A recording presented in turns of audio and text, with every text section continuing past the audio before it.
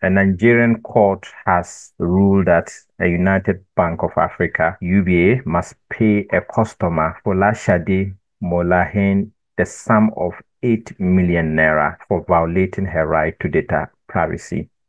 The bank opened a domiciliary account in her name without her consent, which constitute a breach of her privacy right.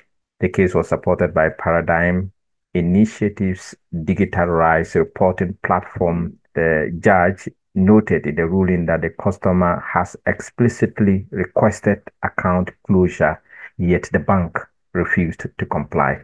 I'll be speaking to one of the staffs of Paradigm Initiative, Khadija El Osman. Khadija, you're welcome. My name is Khadija El Usman. I'm the Senior Programs Officer in charge of the Anglophone West Africa region with Paradigm Initiative. Khadija, I know you people have followed this case since last year and you were waiting for this judgment. How does this come to your outfit?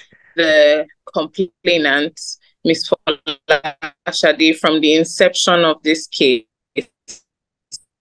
So like you mentioned earlier, we have a digital report, any sort of digital rights violations, be data privacy issues, it could be cyberbullying, it could be harassment, it could be something that is Folashade opened an account with the United Bank for Africa, which is UBA. She had a Naira account because it is a Nigerian bank. She received some monies in dollars, and then the bank went ahead to open. In our opinion, it was an abuse of the data that they had in their possession. They would not have been able to open. They would not have been able to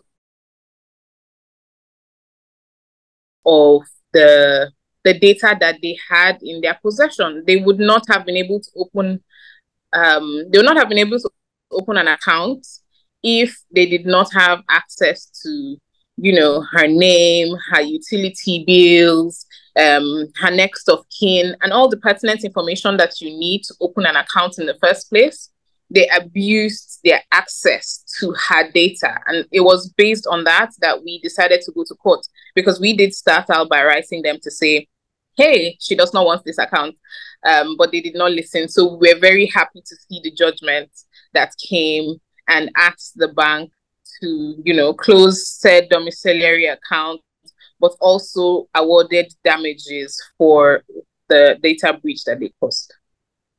So what was the turning point in the case that led to the court ruling in your client's favor? So I would say the big thing was the fact that she requested that it be closed. She did not transact with the account, because maybe with transacting with the account, it would have looked as if there was some level of consent, but she did not transact with the account and she asked for it to be closed, but they did not do so. So it showed a lack of respect for the customer, for what the customer wants, and a lack of respect for the data that they have access to. So it was necessary for us to begin to start to enforce these rights, for human rights to go beyond freedom of association and freedom of expression to data privacy rights. So interestingly, I'd like to say it is the principle of it, because even if you would say she wouldn't have lost anything in this matter, the question is whether or not we should allow banks or financial institutions do what they feel like with your data. It is yours. So look at it as maybe when you get a certificate from school, you get to choose where you put that certificate or what you use it for. Someone else should not choose for you what you should be able to do with your information. So because we now have digital versions of data and information, and we register with certain institutions just so that we can access their services, does not mean that they have the authority to choose for you what they can or cannot do. If this was a harmless case, what happens to something that is not harmless? What happens when banks and financial institutions start to make investments on your behalf with your name, with your money, what happens when banks and financial institutions start to take loans on your behalf? What if an account was opened in her name? She did not know about it, and it was used for fraudulent means. We've seen all sorts of possibilities with banks and financial institutions. So even if this case was harmless, I believe that the judge could tell that there was a lot of potential with this matter. That's why we would see it as something that is landmark. How does this landmark judgment impact the landscape of data privacy right in Nigeria? And what implications does it have for banks and financial institutions? So it means that they should start to be cautious. They should start to look at the information as not being their own, but being in their care. The information belongs to you, and you get to choose what you have to do with that information. So it is one that it's a wonderful move in terms of holding financial institutions accountable.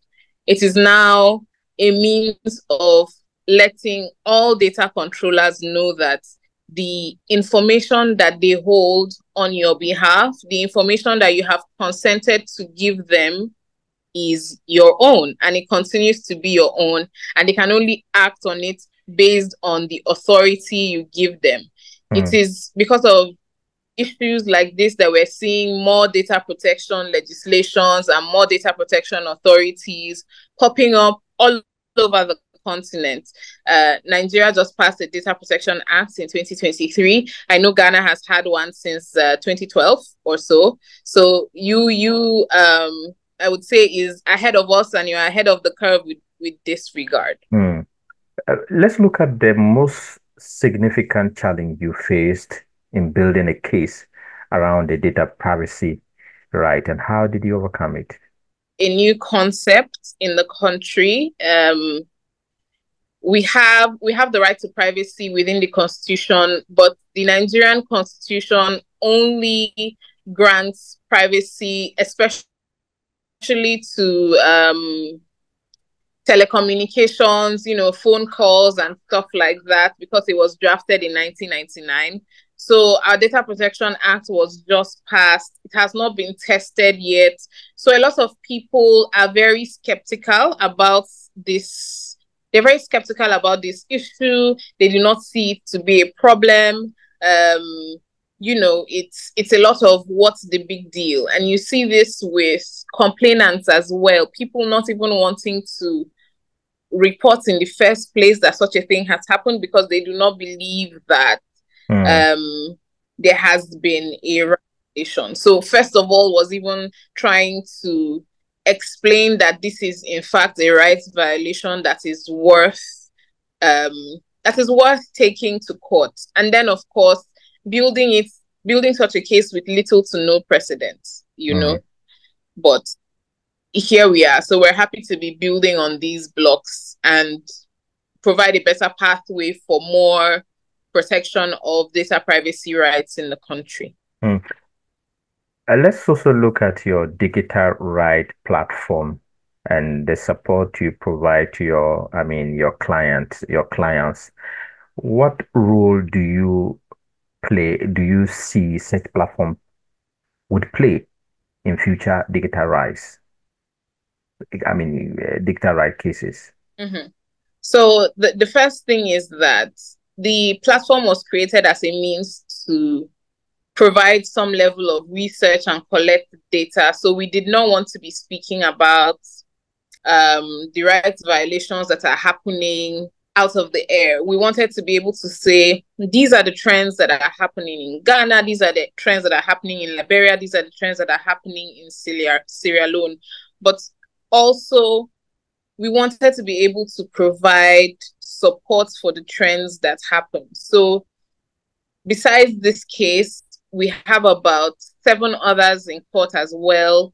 So where anyone comes to us to report a digital rights violation, we will provide support for you. Okay. Finally, what message do you hope this judgment sends to banks another institution regarding their handling of customers' personal data? And what advice would you give to individuals whose data privacy rights have been violated? So the message that I'm hoping this sends out to banks and financial institutions is for them to update their policies and services to ensure that they respect the rights of the data subject, that they ensure that they are not in any way abusing or violating the rights of those who have entrusted them with their information and their services. Digital rights are human rights. And to everybody who has experienced this sort of violation, you do not need to be quiet about it. You do not need to take it sitting down. The bedrock of a society that works is, of course, democracy and freedom of expression. So feel free to express yourself and come to organizations like ours to report these violations if you're unable to handle it alone, and we will provide the